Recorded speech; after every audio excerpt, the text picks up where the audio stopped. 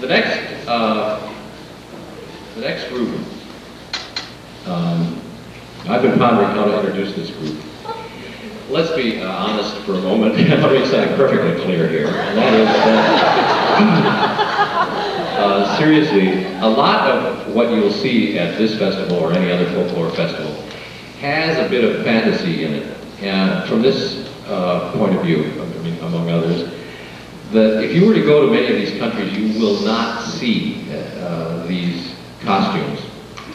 You will not see many of the instruments that you see here. A lot of what goes on the stage here is part of a movement of preserving things that are really no longer current in the lives of the people to whom they're attributed.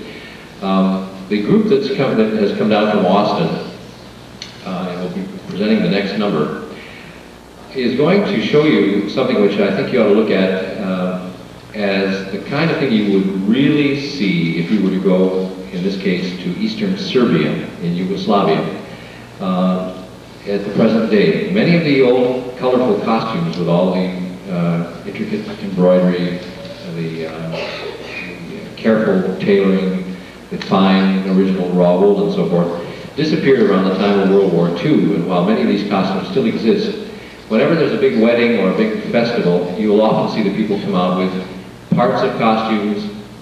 They will wear basically American style, Western style attire with their own little modifications. So I'd like, when presenting the next group, that you bear in mind that what you're going to be seeing in terms of costuming is literally what you would see if you were to go over there today. People from this same village could, if they wanted to, go and get up the old ladies in the village to open up their trunks and bring out the last remaining priceless costumes and wear them, as they often do at folklore festivals. But in a sense, that would be history rather than what is going on right now. And the group from Austin is going to present what I think is probably the first time anything like that has been done here at the festival. Dances such as you might see at a wedding in the villages of the extreme eastern part of Serbia, which is inhabited by a group of people called the Vlahs, V-L-A-H-S. I won't go into the long history of these people. They're related in a way to the Romanians. They speak a form of Neo-Latin.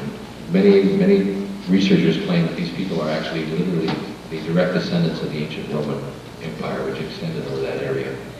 I'm not going to give you any more lecturing, but I'd like to sit back myself and see this thing, which I have not seen, along with you. This is dances as one might see them currently today in a village, at a village wedding among the Vlahs in eastern Serbia in Yugoslavia.